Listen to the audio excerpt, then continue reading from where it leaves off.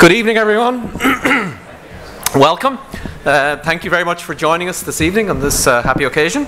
I'm David Madigan, Executive Vice President and Dean of the Faculty of Arts and Sciences here at Columbia. I'm delighted to welcome you all to this event. This event is organised by the European Institute with the co-sponsorship of the Technology, Media, Advocacy and Communications Specialization at SIPA, our School for International Public Affairs, and of the Alliance Programme. It is my great pleasure and honour to welcome back Ambassador Matthew Barzun, Ambassador of the United States to the United Kingdom. Ambassador, we had the privilege of hosting you here at Columbia last year for a discussion at our World Leaders Forum, and I'm particularly delighted to welcome you back this evening for a talk on the challenges of 21st century diplomacy and the role of modern day diplomats, a topic you know a lot about. Ambassador Barzun has been US Ambassador to the United Kingdom since 2013, and he served before as the Ambassador to Sweden from 2009 to 2011.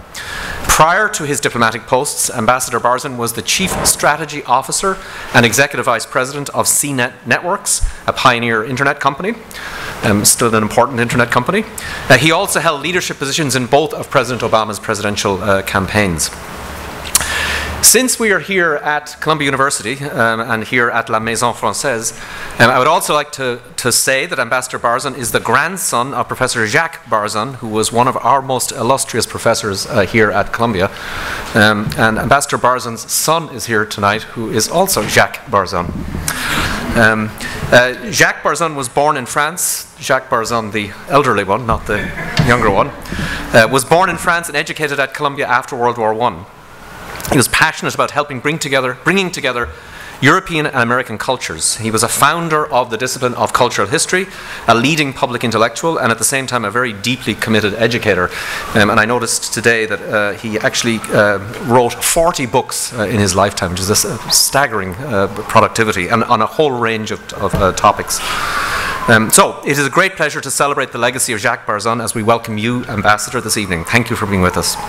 I'm also delighted to welcome members of your family who are joining us for this event. I would also like to introduce Professor Adam Tooze, sitting right here, who is the Catherine and Shelby Cullum Davis Professor of History and Director of the European Institute, and who will moderate the discussion and the question and answer session with the audience. Our talk this evening is part of the European Institute Lecture Series. Previous speakers in this series have included, among others, David Miliband, Samantha Power, and Joe Biden. We have also had the pleasure to welcome at this series the European Union High Representative and Vice President of the European Commission, Federica Mogherini, 2 weeks ago. The EI Lecture Series offers wonderful opportunities to foster dialogue between the Columbia community and foreign policy leaders from Europe and America. And that's why we're particularly delighted to welcome back Ambassador Barzun, who will share with us his experiences as an American envoy in Europe in 2 different countries. The timing of this talk is very fortunate, as the State Department just announced this week the selection of Ambassador Barzun as the winner of the 2016 Sue M. Cobb Award for Exemplary Diplomatic Service. The selection committee of the award was impressed with Ambassador Barzun's vision for the future of diplomacy. It emphasized that this is a quote, Ambassador Barzun took the Embassy London show on the road. His Beyond London initiative sent embassy teams to 40 cities, from Plymouth and Exeter at the southernmost tip of the island, to small towns in southwest Wales, to Sunderland, Durham and Newcastle in the north. Please join me in congratulating Ambassador Barzun on this prestigious award.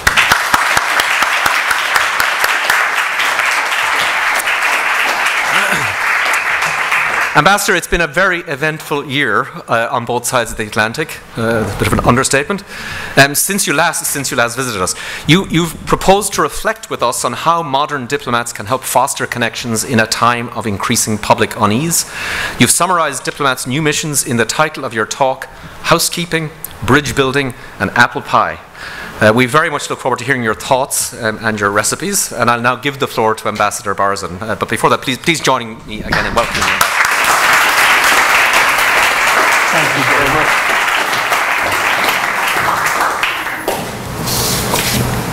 Thank you, David, for that wonderful introduction. When people say nice things about me, it doesn't happen every day or even every month, I often say, gosh, I wish my mother were here.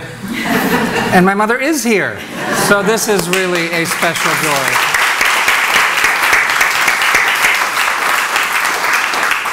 And it is a joy to be back here at Columbia for all the reasons David mentioned. So many family connections. And my grandfather's daughter, my Aunt Isabel, is here, and her husband Gavin. So hello and welcome to both of you. I was tempted, because I had so much fun last year, and some of you were here, and I was thinking about this fall, being at Columbia, and I was tempted to, as I look at 3.5 months left in what will be my 3.5 years serving as the ambassador in the UK, and to be here at Columbia, I thought, well, this is fun. I mean, we could go back to the sort of special relationship, you know, FDR with his Columbia Law School connections, and go all the way up to the current administration and Barack Obama and his Columbia connections, and we could kind of focus on that bit. Or we could go way, way back to the awkward 1776 and all that, and King's College into Columbia College, and embrace the awkwardness of that, and then think about a certain Alexander Hamilton, who has kind of, you know, come to life in the minds of lots of us, including lots of young people, because of what Lin-Manuel Miranda has done, which, by the way, he just showed up in London, so he's now casting the London version of Hamilton. So, but I'm not going to do that. And I'm not going to do that because I don't know how you all are feeling, but I am feeling a sense of unease about what's happening on both sides of the Atlantic. Now, it is true that, and President Obama does remind us, that statistically speaking, there is no better time to be alive than right now. Right? In the sense that if you were to pick any time to be alive, and you couldn't pick where you were born or to whom you were born, you would pick now, because you're most likely to live beyond infancy. You're most likely to live something like a full life in something either free or close to free. So that's all true, and the data backs it up. And yet we don't live statistically, so it's not actually much comfort, I don't think. And you look at it and you think, you know, sort of both sides of the political aisle, on both sides of the Atlantic, people are really questioning the motivations and the actions of leaders of public institutions and private institutions. And they're even questioning the value of these systems that the US and the UK, these international rules-based systems that the US and the UK have built up since the time of Sir Winston and FDR over these last 7 decades. People seem to be sort of talking at each other, talking past each other, and there seems to be this gulf that's growing. And so I think about that, and I ask myself, well, where did this come from, and how might each of us do something about it? And that's what I wanted to share, what I've been thinking about, and then open it up for your suggestions and insights. Sound good? Okay. So where did this all come from? And one of the great parts of this job in London is we get all these amazing visitors from the United States government coming through London. We have a term of art for this. It's called visit nights. So we just completed our fiscal year September 30th. We had 24,000 visit nights last year through the London Embassy. So picture an Army general and her 4 staff spending 2 nights. That's 10 visit nights. We had 24,000. And it's amazing. And one of these people I had a meeting with, he's a law enforcement professional. And I like to say that it was, you know, a day before my meeting, I was reading up on my memo, but truth be told, it was 5 minutes before the meeting, and I'm flipping through the memo about who is this guy and why am I meeting with him, and I read his bio, his CV, and it's really impressive. And the thing he had done right before his current job was he was the guy, one of the many people sent in by the Justice Department into communities where the trust between law enforcement and the communities have so tragically broken down. Right, so you can think Ferguson, Missouri, but you know that's not the only community that has been wrestling with this. So I asked him a question, and we'll talk later about what I've learned from all these young people in the UK, but police brutality is a major concern of British young people about what's happening in our country. So I asked him, you know, how he did his work and what he learned, and he told me this story, and he said, well, every place I go, I do 2 things right when I get to town. And step 1 is I get a group, basically the size of tonight's group, from all over the community, a diverse sort of group of people, and I put 1 word up on the PowerPoint. Not, sorry, it's okay. You can have to use your imagination for this one. And then he asked them all to think of the first word that pops into their mind. And we're not going to play the game, but think what it would be for you. And the word is housekeeper. Got it? Housekeeper. So he puts up the word housekeeper, and then he gets people to share. Like, you know, Nancy, what were you thinking? And Bob, what were you thinking? And he does this, and you'd expect, you get 100 people in a room, you get, 50 to 100 different answers. Some people write down their mother because she worked as a housekeeper to put them through college, or promotion because they wish they'd get one so they could hire a housekeeper once a month. Or they might write Downton Abbey, or they might write hard work, or they might write a certain immigrant group that had arrived in that town or city that was disproportionately taking those sorts of jobs to integrate into the economy. So anyway, a wide variety of responses. That's part one. Part two, he goes and gets his fellow law enforcement, the policemen and women from that community, gets them all in a room, same thing, housekeeper, and guess what he tells me? They nearly all write the exact same word. Thief. And I had the same reaction I heard from many. I was like, what? And he said, yeah. He said, well, think about it. These men and women are perfectly curious and smart like everyone else. They just generally grew up in families that didn't have enough money to hire a housekeeper. And they don't get paid enough to hire a housekeeper. So the only housekeepers they ever meet are people they meet on the job who are accused of or guilty of stealing something. Right? And we know the lingo. I mean, the lingo, and it's in the news these days, is implicit bias. Right? And that is something that is really important. So he said that, and then we got on to the actual business of the meeting. But I reflected on that, and I thought, okay, well, what are the words that I am using as a diplomat that I think, and my fellow people and many here in the room who are committed to international relations, whether you're in business or academia or government, and I say these things all the time. Here are some examples. International rules-based order, intellectual property protection, free trade and investment deals. I mean, I must say those things, 100 times a day. And I think they're benign or neutral or helpful, like housekeeper. And clearly, a whole bunch of people in this country and back in the United Kingdom hear those words and they think thief. And then the other thing I've reflected on is, what are the words that other people are saying to me and my fellow diplomats or people who care about the transatlantic relationship? They mean them in a kind of benign to neutral way, except we're hearing them as thief, and we feel our arms start folding and our fists start clenching and our fingers start pointing.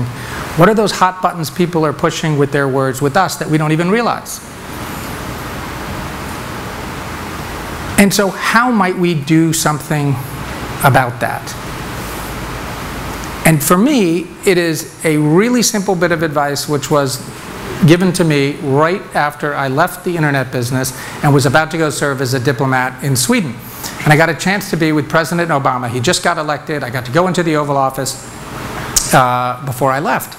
And I really only had one question I wanted to ask him. So we chit-chatted for a little bit, and then we sat down. The chairs were like this, a different material. They weren't sort of lucite, but we sat down, and I just said it. I said, Mr. President, what advice would you have for me as a first-time ambassador?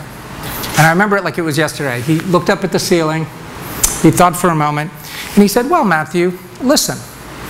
And I already had my pen out at that point, and I thought to myself, and did not say, yes, Mr. President, why do you think I came all this way from Kentucky?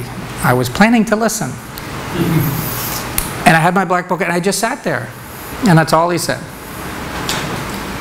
And you guys are quicker than I was. It was a long, awkward pause as I sat there. And of course, he wasn't saying, listen to all my pearls of wisdom. He was just saying, listen, just listen.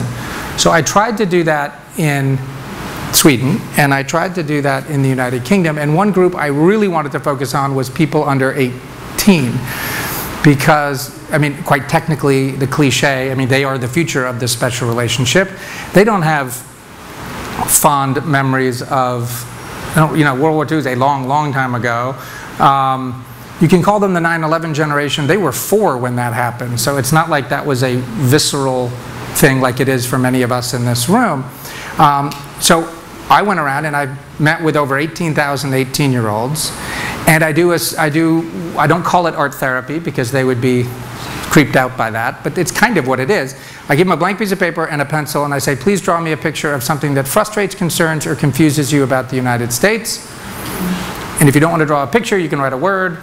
And they do that, or a cartoon, and they do that. And then I say, flip it over, draw a picture, or write a word of something that inspires, gives you hope, or you like about the United States. And I just want to share with you quickly what they wrote. Now, if you go to a college campus like Columbia or Oxford or UCL or King's College or Newcastle University, and you show up and you're the American ambassador, you will get a bunch of really bright international relations, poli-sci students and teachers, and they will, I've played the game with them too, you will hear things like Guantanamo Bay surveillance, Israel-Palestine, our support of Israel, war, oil, that kind of thing. And that absolutely comes up at these sessions that I do. Thank you.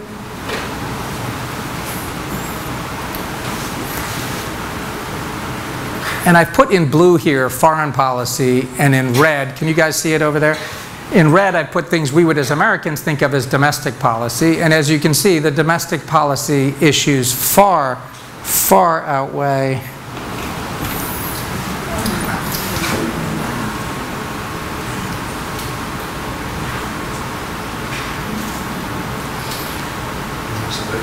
so that's after 18,000. And we spend the bulk of our time talking about that. And at the end, we save a little time for what I call the happy bit, which is what do you like, what gives you hope, what you inspire. And I think things like freedom you would sort of expect. Things like food, I wouldn't have. But sports, TV, things you can touch, things you can't touch, conceptual things, tactile things.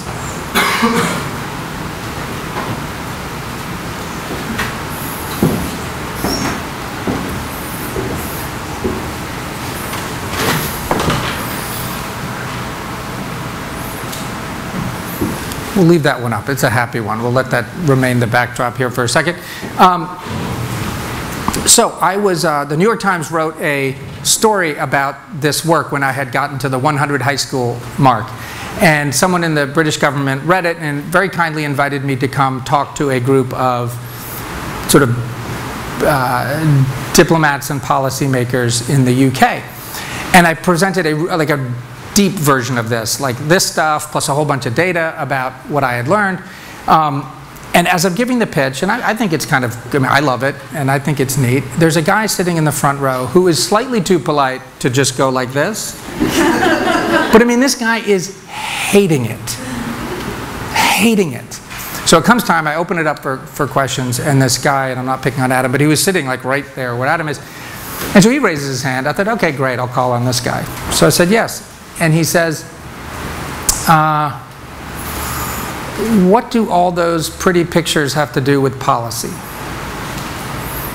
And then he went on, and it wasn't a question, you know, it was a whole bunch of, hey, that's fine. What are those things? And he's like, you know, I told the listening story about President Obama. He's like, listening, everyone listens. I mean, big deal. Listening is like motherhood and apple pie. And I am not one of those people who is able to, in the moment, come up with the quick and clever thing to say. It's a wonderful skill. I don't have it. So I got really defensive. And I gave a pretty lame answer. And I'm not going to bore you with the lame answer, but I felt my voice go up like 3 levels. And I was like, no, no, no, this isn't policy. This is engagement, or some buzzword. I do policy. Of course I do policy. Look what we're doing on Russia, Ukraine. Look what we're doing on countering ISIL. Look what we're doing on Ebola. Look what we're doing on climate change. And I started to just do the sort of laundry list of things that the US and the UK do together around the world. He was unimpressed by the answer. And it has bugged me ever since, because I think he actually asked the right question. I just gave the wrong answer. And as I've reflected on it, I think some of the seeds of the right answer were in his question. Motherhood and apple pie. I mean, motherhood, for starters, and I'm not just saying it because my mom's here. I mean, skipping over motherhood and taking that for granted seems silly, because quite literally none of us would be here without motherhood. But I won't dwell on motherhood. Apple pie. Now, my little brother got married recently, and his best friend stood up and gave a toast. And I'll never forget it. And here's what he said. He told a story of when they were younger, and they were actually trying to impress the grown-ups, including my aunt and uncle here, and a whole bunch of grown-ups. They were going to cook dinner for the grown-ups. and his best friend Jay, who was giving the toast, knew how to cook a little bit. My little brother Charles really did not. And his friend Jay says, we're cooking apple pie. And Charles looks like, I don't know. And he's like, I'm not so sure. And his friend assures him, it's okay, Charles. It's simple.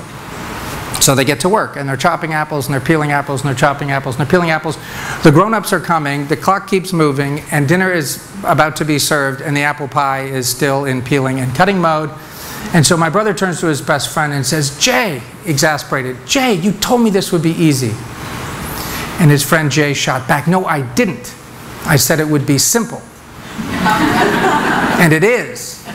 It is simple and hard and time-consuming and repetitive and meaningful, just like marriage.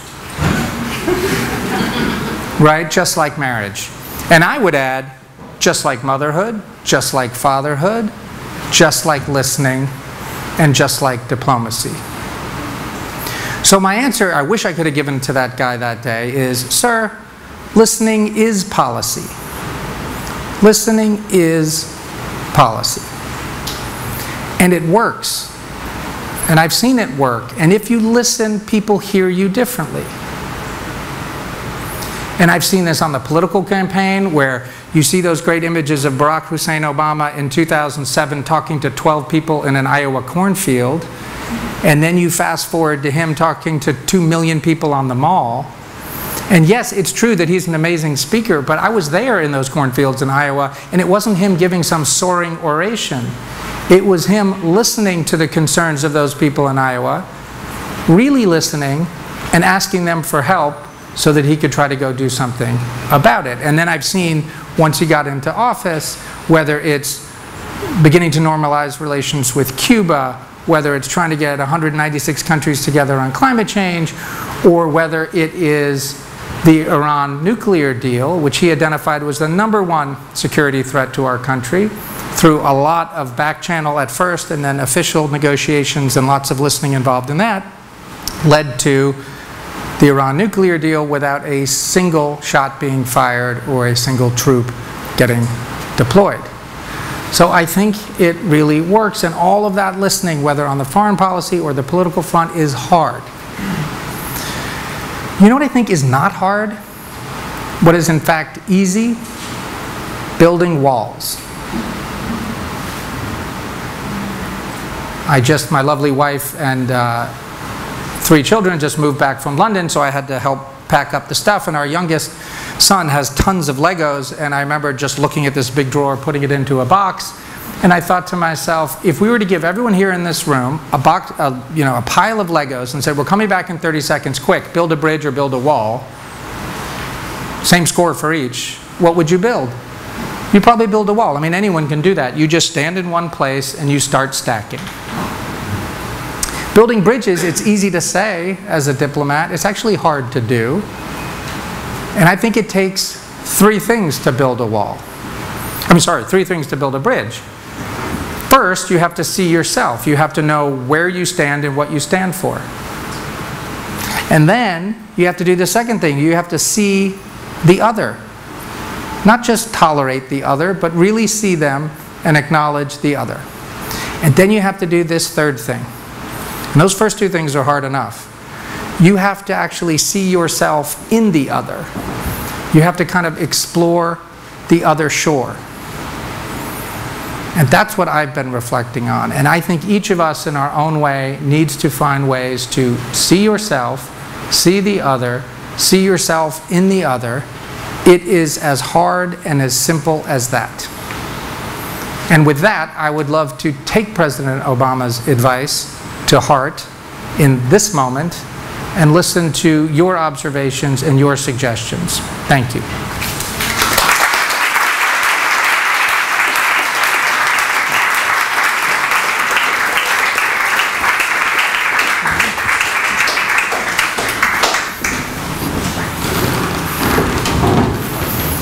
Well, thank you very much. I had the pleasure of doing this job last year, and at one level it's an impossible task. With a performer like this, my job is to ask a few questions and get out of the way so that he can interact with you guys.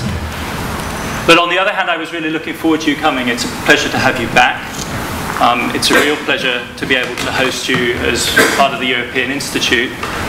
But at a strictly personal level, I was just looking forward to it because you're so upbeat, you're so cheerful, you're so creative in your thinking.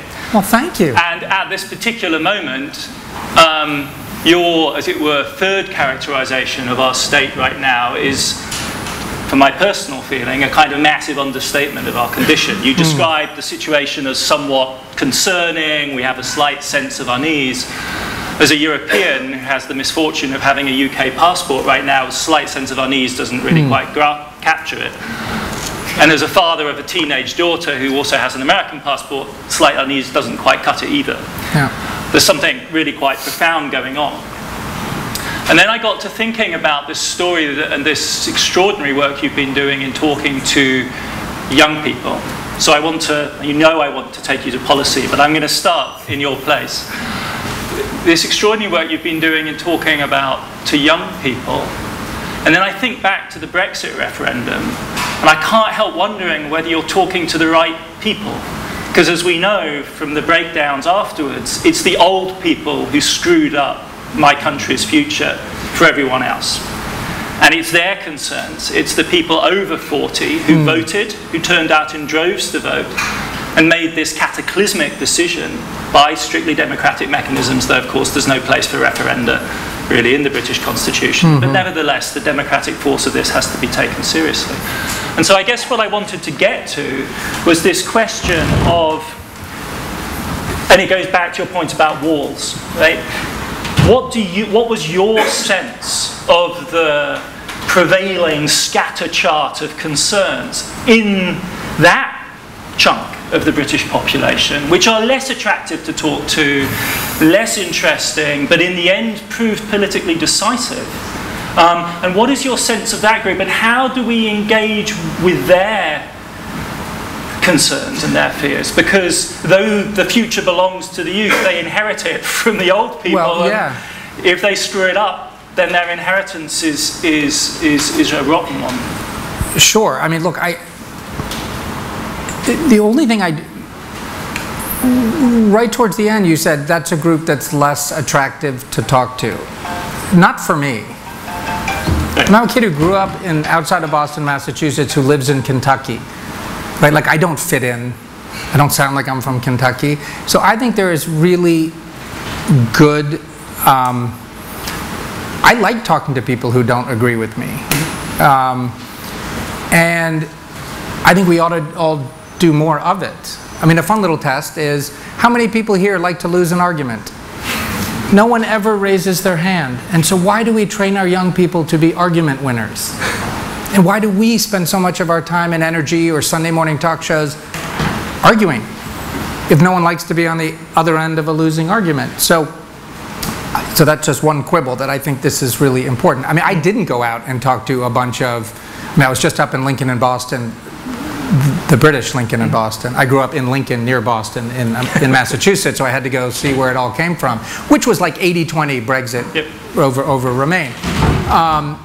But I spent most of the time with the young people all over, working class Glasgow, rural Scotland, Northern Ireland, Newcastle, all over. And I would ask them, I mean, it was a long exercise. I did all these clicker questions, and I'd ask them, I'm going to list 5 issues you've read about in the news. Please, anonymously, they had little clickers, vote on which one's most important to you. Number 1, Middle East peace. Number 2, UK's relationship with the European Union, ISIL terrorism, Ukraine, Russia, and climate change. Those were the 5. And we asked them consistently over 3 years. Never, never, never pre-referendum, before June 23rd, did number 2, which is UK's relationship with the European Union, ever get above 5%. No, I mean, look, competing with number 3, terrorism, I mean, that would usually win. Climate change, which we thought sort of young people, maybe 10%. So, I mean, it wasn't really on their mind. In one of these sessions after the referendum, a young woman in the back said, I hadn't heard this suggestion. She's like, this is ridiculous. We should have gotten a percentage. Each of our votes should have been counted based on an actuarial table. Yeah, life expectancy. Yeah. I mean, so I was like, oh, wow. I mean, it's not my role to be for or against that, but that's an interesting idea. And look, it's a tricky one for me to get into. Now that it's happened, we made our position clear which made lots of people happy that we spoke up as friends, and President Obama did it, and Secretary Kerry. Lots of people were unhappy that we did. But I'm glad we did, because if we'd woken up on June 24th and we hadn't said what we really felt as friends, I think, certainly I personally would have regretted it. Well, that brings me to my second question before I open things up, which is, America did make very clear what its preference was. The administration stated it clearly. And let's set aside the question of the electorate. It's very unclear, I think, whether the British political leadership listened or knew what to do having listened. And that would not be the first time. I mean, you assume the ambassadorship months after the Syria debacle, where the Obama administration had clearly been expecting a favourable vote. No, 6 days before. 6 days before. Oh, so the Wikipedia has you late in the year. 6 days before. 6 days before. Yeah. So, but you take my point. Yeah. Bookended by Syria at one end, the Asian Investment and Development Bank in the middle, where again the British take the lead amongst European powers, or they're very at the front of the queue in signalling their willingness to go along with the Chinese. And then this at the end, as a historian, trying to sort of sublimate my anxiety and stress about this moment in a kind of professional way, I'm tempted to say we're going to look back at this period as one of a really, on key issues, not on everything. There's going to be the apple pie issues of climate change and so on, where everyone can agree, but on key strategic geopolitical issues where the United States expected London to line up, and not just any London, but a Tory government was asked to line up, or was clearly suggested where, and the leadership was simply not there. So for me, I guess the question is, how did that feel? What sense do you make of it? Like, does it feel like a moment of crisis, speaking frankly? Yeah. And what would be your advice for your successor as to what to expect in future? If America makes its position clear on the key foreign policy issue, on Syria, on an absolutely fundamental issue with regard to the future of economic development, relations with China, and then on Europe, and in each case, Washington can no longer rely on even really the signs of much effort on the part of Downing Street, which that's the embarrassing thing, right? Both in the case of Syria and with Brexit. But anyway, you take my point. A major moment of tension here. Yeah, look, I mean, I think so 6 days into the job, Prime Minister Cameron, for those of you not scoring at home on this thing, had recalled Parliament early to ask if British military force would be used against the Assad regime. This is pre-ISIS, so this is for his use of chemical weapons against the thing, and he lost the vote. The front page of the biggest selling newspaper in the country, I have it printed out and framed on my wall. It says death notice. Front page above the fold. Death notice, special relationship, dead, age 67, beloved offspring, blah, blah, blah, blah, blah. Funeral to be held at the French embassy. Awesome. Like snarky, clever. Oh, and by the way, not true, you know, that it like died that day. Look, we had the same, I mean, ours didn't end up going to a vote in the same way, but we were struggling. I think both electorates, both groups of citizens had been through two really long, costly, in every definition of that word, massive wars together, and we're tired of it. I mean, so I see a lot more similarity than I do difference among the people of both countries who elect their leaders. AWIB, I think, is probably not widely followed here, maybe a little bit, but I think not as big a deal. I think the proof is in the pudding. The UK said, we will go team up with this Asia Infrastructure and Investment Bank, and we will get them to live up to high standards so they don't undercut the other Asia infrastructure banks and EBRD, other things we've set up, and do a race to the bottom. And so far, I think it's good. They are holding up to high standards, and that would be a good thing, because we welcome the peaceful rise of China and want them to be constructive and play by the international rules. So I think that's where the UK can be really helpful. I never think, as a personal matter, if you find yourself saying don't too often to children, to friends, to spouses, you should just really wonder what's going on, because it's much more compelling to say, please do join, please do help. So that, I think, would be the focus. And look, on Brexit, I mean, you never know what it's like to be in someone else's marriage. So if a friend comes to you and says, we're thinking of getting divorced, do you have an opinion? It's like really hard not to have an opinion. It's like, you guys are so fun to go out with. You know, we get along really well, we do great stuff together. Of course you have an opinion. Of course there's a big selfish motivation to it. Not only selfish. I mean, you think, you guys seem good together, well, I hope you work it out.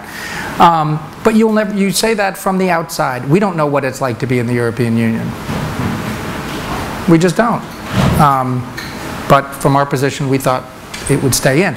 In terms of the last part of advice to the future person, whoever comes after me, you've given me an idea. I should actually. There's a great British tradition of writing. Yes, yeah. We don't have quite the same tradition yet, or maybe we did, but I haven't heard of it. I didn't get one, certainly on the way in. Your successor needs one. But what I would say, I would go to one of the thinkers that my grandfather Barzun loved was William James. I don't know if we have any William James scholars here in the house. Okay, good. So I can quote him. So to paraphrase William James, he said in his Principles of Psychology, he said, you know, you think you smile because you're happy, but you're actually happy because you smile. But you can try it. You know, it's like, it was actually laughter, not smiling. But I like the, and that you flip it around afterwards, but it really does, the activity of doing it makes it. And I think sometimes we fall into a similar trap with our US-UK special relationship, that we think we do hard things together because we're friends. Like fight together. I think we're friends because we do hard things together. And so nothing is more creepy than like sitting down and be like, let's be friends. But like it's like seeking happiness. It is a byproduct of other things. If you chase it and grasp for it, you're probably guaranteed not to get it. So I look around the world, Brexit, all those things you mentioned, we are still working together to try to defeat ISIS, ISIL. Everyone skips over Ebola now. You know what I mean? But those kids used to write down. I mean, they were freaked out. 1 million people might die by Christmas a year and a half ago. And did it solve itself? No. A whole bunch of brave women and men from the UK and from our country, with big help from our respective militaries, went to a place really far away to team up with their brothers and sisters in the medical profession in those 3 countries to save people they never met, will never see again. And it worked. And that's just remarkable. And sadly, there will be another Ebola. And so we've gotten stronger, and we stood up and really helped the world together. And I think we need to do more things like that. I knew you'd cheer me up. So the rules of the game are, I'm going to throw the floor open. When you ask a question when I call on you, can you please stand up so the cameras can catch you, and tell the ambassador who you are? Very briefly, just my name is X from Colombia or whatever. So can I have the first question? I'll take Matt Connolly at the front here. Yeah, hi, I'm Matt Connolly. I'm in the history department. So as the grandson of an historian and as someone who's witnessed a lot of history and made history even, I'm wondering if you could look to the future 30 years out and imagine people like me trying to reconstruct like how it is that, you know, things happen or didn't happen. And when we work in the period from 30 years ago, you know, we'll open people's files, like Henry Kissinger, and he's got lots of them, and it's paper, and you can read it, and you can kind of reconstruct what happened. But whether, you know, we look at things like the Clinton email or the Iraq inquiry in the UK, the consensus now among archivists is that all that's gone. You know, all we're going to get, if we get anything, are just, you know, strings of email or text messages, and probably we won't get that, or not much of it. So I'm just wondering if you could kind of look ahead and imagine how it is somebody's going to tell that story. Well, I remember my grandfather Barzun, I cannot remember in what book, he said, you know, it's really, there's this real temptation on the part of historians or family members, if you discover someone's long lost, long hidden diary, in the American sense of the word diary, not calendar, you know. And it's really hard not to think, as a historian or as someone who just learns about it, that that must be the real so-and-so. And he reminds us, he's like, that's not the real so-and-so. That is a subset of so-and-so, and the things they thought and felt that they couldn't express elsewhere in their lives, to their spouse, to their children, to their colleagues. And this, so it's a really maybe important, maybe not important, but if you don't know the full spectrum of what else they were doing and saying, so you have a piece, you don't have the whole thing. You don't have the Rosetta Stone of what made that person tick necessarily. So that's one comment on the sort of historian on that one, but perspective. I think we talked about freedom, Matt, we were talking about freedom of information stuff earlier, and you were sharing some of Tony Blair's opinions on it. I mean, it is, there's this word that is used all the time on both sides of the Atlantic, and I'll get to it in a moment, that sounds really tempting, and I think it's really dangerous. And there was this, I'll get to it in 1 second. You know, every year, it's great doing this job, because usually the US and the UK are like #1 and #2 on lists that are, you want to be #1 or #2 on, right? Like biggest givers of aid to the devastating crisis in Syria.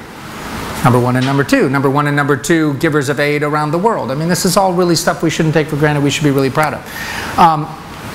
Educational attainment, K through 12. We're like 26th and 27th. You know, it's just depressing. And the country that always wins is Finland. Now, when you work in Sweden, you're very aware of that, because it's right next door, and they come in like 7th, but they're like, what is up with the Finns? And occasionally they lose to Singapore, but then they win the next year. So, the guy who ran and by the way, they're all state schools, they're all state funded.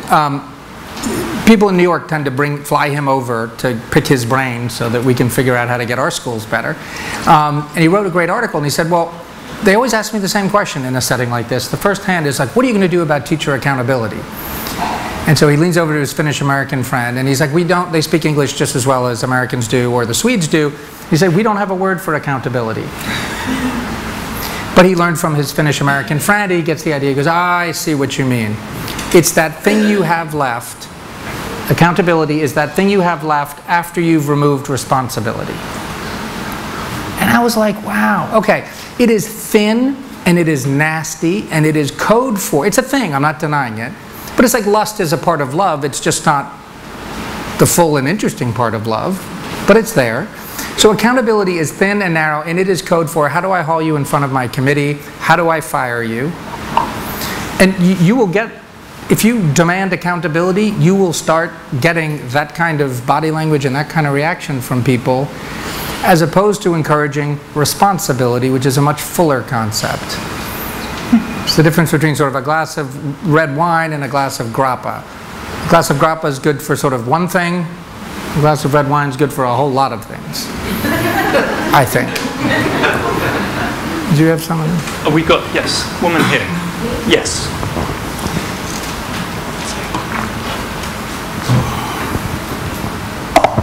Hello, thank you very much for coming to talk to us. My name is Carla Coley. I'm a master's student in the dual international history program.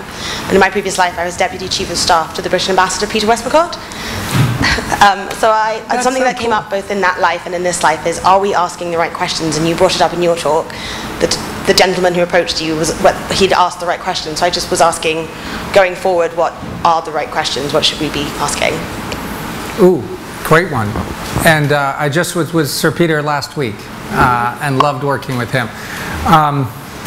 So what are the right questions we should be asking across the Atlantic? Well, I think a big one is what I've learned from these kids is we make the distinction between foreign policy and domestic policy. I put the red ones and the blue ones. The fact is, America and the UK are purple.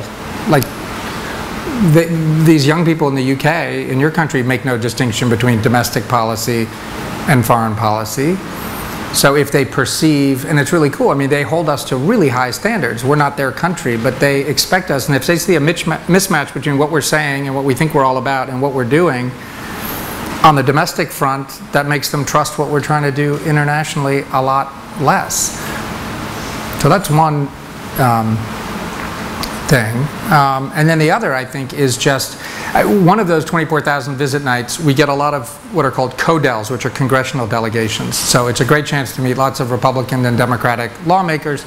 when they come through, and I was with this wonderful Republican guy who shall remain nameless, and we were sort of in between meetings, and we were a lovely guy, and we're going between, and he asked me a question. I'm not getting political, but he just asked, he said, hey, which of the two candidates running for president here, some poll had come out, talks more about the issues? So I fell squarely and quickly right into his trap. And I assumed Secretary Clinton, I don't know, she seems to be a policy person, and he just started smiling before I was done. He said, you made the fateful mistake. You thought issues were policy. He's like, those are not synonyms. Issues are things people feel and care about, and policy are things that policymakers make, and presumably they meet up at some point, but they're just not the same thing. And I think in diplomacy and in government, and a bit, you can get into your policy bubble and you think policies are what people care about. Could I add right on that? Does the UK ambassador do this kind of exercise with American 18-year-olds? Yes. And, well, not the same thought bubble, but he does speak to them. Right. What impression do you get of American 18-year-olds' visions of Britain? How thick is the map? How many different words are there on there? And what kind of words are there? I'm sure there's a diplomatic answer for it, and unfortunately I'm not trained well enough. Well done. Don't go changing. Perhaps the ambassador can reach out to the call for ambassador another and question. get No, Gentleman at the back.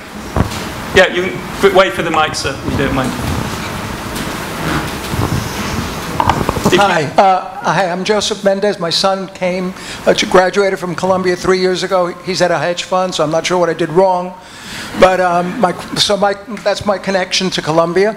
But my question really is, what does Brexit do to the relationship between the United States and Britain? Does it bring them together more on trade? Does it bring them more together on sort of skepticism about Russia? I mean, are there any good things about Brexit in terms of the relationship between Britain and the United States? Because most of what you read in the New York Times and the Wall Street Journal is Brexit is bad all over for any number of areas, and it's bad for presumably the relationship of Britain to besides Europe to the United States. But is it? Sure. What we used to say before June 23rd, the U.S. stated policy, going back a long time, I mean across Republican and Democratic administrations, was very simple, and I must have said it 1,000 times. We want a strong UK in a strong EU. Yeah. And then we'd always preface it before June 23rd, of course it's up to you guys, blah, blah, blah, blah, blah, and then of course it's up to you guys. And if we didn't say it twice, they'd only quote the middle bit, and we would be perceived as being bossy and finger pointy, which isn't helpful. And to be very oversimplified, but I also think true, only one word has changed June 24th until now, and it's that middle word. Now we want a strong UK and a strong EU. So from my perspective in my job, we've always sort of been working on the strong UK piece. And if you look at all the stuff we do around the world together, ISIL, ISIL, Ebola, climate, most of those things don't need to be impacted at all by the British people's decision to leave Europe. Not totally unaffected, but largely unaffected. The Ukraine one you mentioned is one that is a real big deal. I mean, you got Russia trying to redraw the boundaries of Europe at the barrel of a gun. In 2014, 2015, 2016, the UK was an amazing voice within the European Union, getting all those 27 other countries to hold firm on not only putting sanctions in place, but rolling them over every 6 months, which is a ton of diplomatic effort to just keep that going. When they're out, that will be a really strong and credible voice missing from that table that would make things like that, I would think, harder. Not impossible, but that's it doesn't mean they can't have a role. I mean, Japan plays a role doing sanctions. I mean, so they still can do that, but we got sort of a 2-for-1 deal, because they could do it as a major economy and as a member of this institution. Looking for a question from over here. Yes, lady here. Hi, I'm Ulla Dupgaard. I'm head of public diplomacy at the Danish consulate here in New York. And to me, listening to you speaking about going around the country, speaking to 18-year-olds, issues over policy, is essential public diplomacy. Hillary Clinton, as Secretary of State, in fact, defined 21st century diplomacy as smart power, not hard power, not soft power, but the full scale, all the tools in the diplomatic toolbox, including public diplomacy. Meanwhile, we're, of course, seeing situations around the world where it is back to talking about boots on the ground, the red line for Syria, and so on. And the big interview with President Obama, the Obama Doctrine interview he did, obviously also circled around these topics a lot. So my question is, how do you view the role of public diplomacy as a tool in the current situation, foreign policy situations we see around the world? Thank you. I have to put in a plug for a friend of mine's TV show. He is Rufus Gifford. He's the U.S. ambassador in Copenhagen. He happens to be a dear friend, so I'll get that out of the way. You can get it on Netflix, and it's called I Am the Ambassador. And it's 2 seasons. Have you seen it? Absolutely. I mean, it is absolutely brilliant. And I don't think he'd mind me saying this. There's no way he asked for permission before he did that. I can't. I think he sort of asked for what he thought might be forgiveness, but this thing has been a huge hit. He won the Danish Television Awards for sort of best big personality, which is a weird translation, except it's not Danish. They just say big personality in English, so I guess it isn't a weird translation. But anyway, and he and his husband, he just got married to a beautiful man named Stephen, and he is so honest in this thing. They have a camera rigged up in the car, so like he comes in, he sits in the back, because you don't do any driving as an ambassador. And he'll sit back, he's like, he's just talking to the camera, he's like, well, that went badly. And he just says these things, and he's really, really honest, and the Danes really, really like it, and he doesn't try to be perfect, and he doesn't try to be all polished, and he does a lot of other things besides the TV show, but they're all captured on the TV show. It's 2 seasons long, and I think it is an unbelievable example of the right kind of public diplomacy. Now, not everyone's going to want to go be in a documentary series like that. That and his use of social media as well. He's very savvy on social media. Yeah, and he's not afraid to mix it up. So, there was that, I have to be careful with the Dane in the room. There was that story right when he got there. It wasn't the Syria vote. The big news coming out of Denmark was they chopped up a giraffe with a chainsaw. Different tools, but well, no, later they did. So they went back. There was like this big furor about like animal rights, and they did all this stuff, and it was the zoo. And then, no, he did. Then they went back, and they just showed the kids, like the little kids who came to the zoo. And it doesn't, I don't think, strike Danes as all that weird, but it struck sort of the international community and people who were on Facebook as bizarre, because they took this thing for a bunch of good reasons. If you run a zoo, they killed this animal, euthanized it. And then they showed the kids chopping it up to feed it to the lion. So he weighed in, and he wrote this Facebook post that was so honest. And he basically said, look, I'm getting flooded by emails from, and I should have mentioned, his husband, or then fiance, is a large animal vet and is like an international, so it's like he's getting the whole thing. And he just wrote this really honest, sort of, look, this is thoughtful, I'm getting flooded, there's lots of good reasons, I'm learning more, I'll get back to you.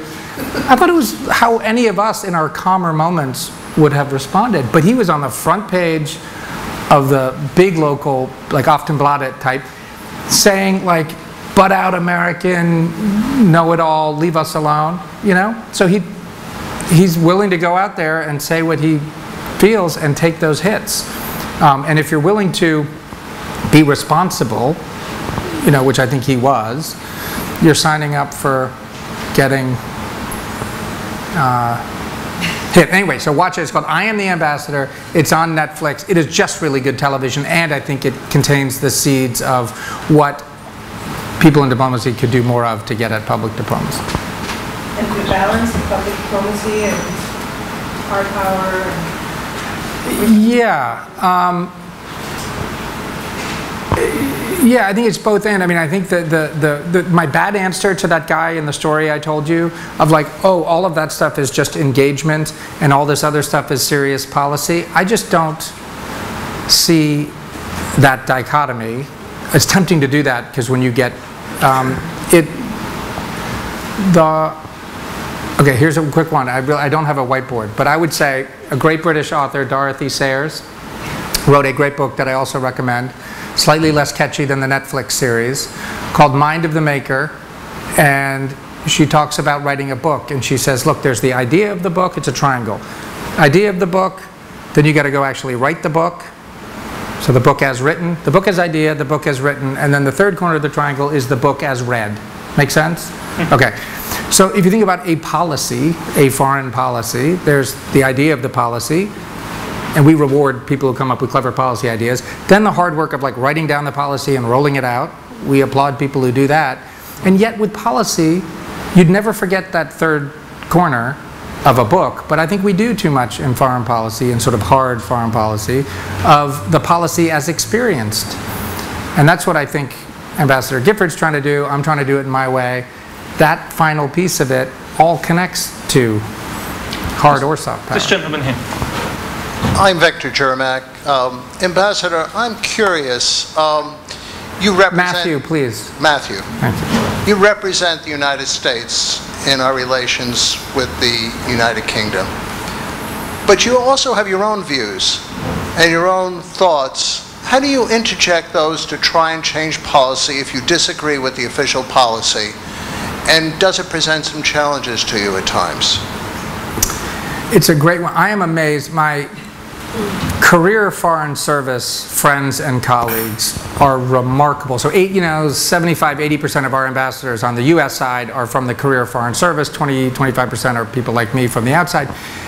They really have to live, and I would be much more interested in their answers to that question than mine, because look, I worked for a guy who appointed me who I used to work for on the campaign, so our alignment it's easy for me. I can imagine, as my colleagues have to do, working for someone, including our current president, whose policies you don't agree with. And they're amazing professionals in their ability to do that.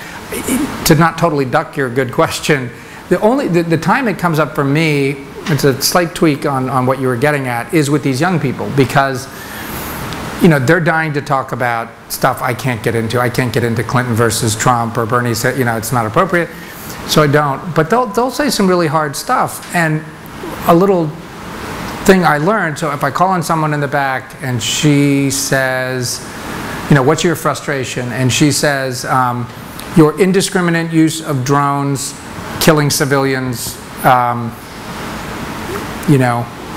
or something like that. And then I'll say, okay, and I have a butcher paper whiteboard. So I write it, and I just say exactly what she said out loud, and I write up indiscriminate use of drones. And the act of just saying it out, like I'm not agreeing with her, and I circle back to it, and I say it isn't indiscriminate, and we've changed it.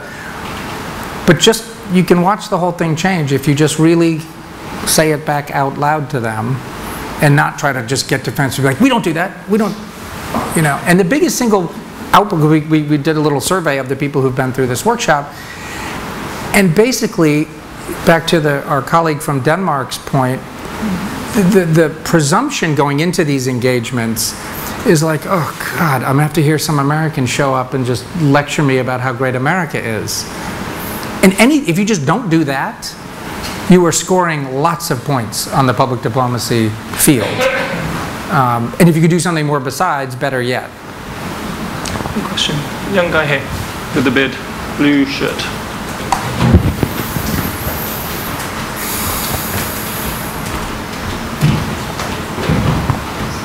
Sorry to return to historical context again, but I'm wondering with regard to Brexit, if you or if one could perceive the leaving of, perceive Brexit and the sort of tensions within the EU within a larger historical context of Europe's sort of consistent failure to present a united front, evident at times in the 20th century and beforehand, the sort of inability to unite, like other places in the world do have a sort of more unified tendency, like China, Russia, that sort of throughout history always find a way to sort of cohesively unify. I mean, I think you'd have a better answer on that one. I think just from my perception as someone who has served in the UK only for 3+ years, so I don't have a whole lot of historical depth to draw on. I think it is really, there was a great cartoon, we were talking about cartoons earlier, that, remember, a lot of the people who are arguing to stay in, like the European Union, they would never be accused of loving it. I was sitting next to some guy who wrote a giant check to remain, you know, uncomfortably large sum, and we're sitting in some fancy, the Guildhall. An American or a Brit? No, British financial services guy, and so we're seated together at some dinner. I was like, what are you up to? He's like, I just wrote a big check to remain. And I said, oh, and we were in this big fancy room, and there was a Union Jack, and there was a St. George's, you know, flag of England, and then there was a third flag, which I think is like the City of London flag. I'm not sure. They all start to sort of blend together. And I said to him, I said, well, can you see one day a fourth flag hanging there? The European Union flag, which, by the way, you see in Denmark, you see in Sweden. I mean, it's all over. You don't see it in the United Kingdom, pre-Brexit. And he almost took his butter knife and, like, stabbed me. He's like, hell no. This guy is writing a big amount of check to stay in, and he doesn't like it. So, I mean, sorry, he tolerates it because he thinks it's good for business and it's good for whatever, but there's no love from, this is just one example. And so the cartoon was a European flag with a peace sign in the middle, and the European means for a lot of continental Europeans and many Brits this amazing, after just 2 devastating world wars, a bringing together and a system, imperfect as it is, that binds Europe together and gives mechanisms to holding it together. But many, certainly in Britain's relationship, which has always been rocky, I mean, wanting to get in, de Gaulle saying no, then getting let in later, it was very much sort of common market, pure, no peace sign there. I would say it's a pound sign or a euro sign, you know, or not euro, because they didn't do the euro. So I think if you're trying to get people excited, here's a bad analogy, if those of you who follow football, soccer, it was sort of like, we ought to stay in the Premier League, or we ought to stay in UEFA. It would be silly to pull out because it's practical. But that's not the same as like your home team and the pride and the love you do for that team, I think. What do you think? I've discovered I basically agree with you. I've discovered my difference from the country that I hold a passport from, in the sense that for me it is a matter of love and it is a matter of deep attachment, and it's therefore quite agonizing. But I do agree with you that I think for many people that's an open-ended relationship. But I wanted to wrap things up now by thanking you for joining us, not for the first time, and hoping that you'll come back to see us wherever your future career takes you after the end of this phase, but really to say how lucky and how fortunate I think we've been in having you as an ambassador since 2013. It's been a real pleasure getting to know you and getting to hear and understand better this modern vision of diplomacy that you represent. And I know that a big part of that is that you like to mingle and talk with people after these conversations. Indeed. So I'm going to get you to that place right now by asking everyone to join me, and thank you. Oh, thank you.